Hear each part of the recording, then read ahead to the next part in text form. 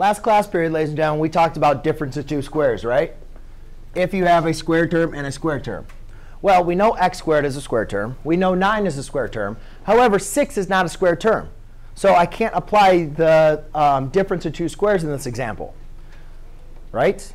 6 is not a square term. You cannot take the square root of 6. So you cannot apply the difference of two squares. So if looking at this, the main important thing the directions say to factor out the GCF. You guys can see that these both share a 3. So I factor out a 3. I'm left with an x squared minus 3. That's a squared number. 3 is not a squared number. So guess what? That's it. That's as factored as that problem can get. OK? I saw a lot of students making up a lot of stuff, factoring that further down. Sometimes you're not going to be able to further factor it. Yes? Yeah. I'm sorry. Thank you. Caught me right before I turned it off. Yes, that is 2. But it's still not factored anymore. You're right. Thank you. You can't factor that any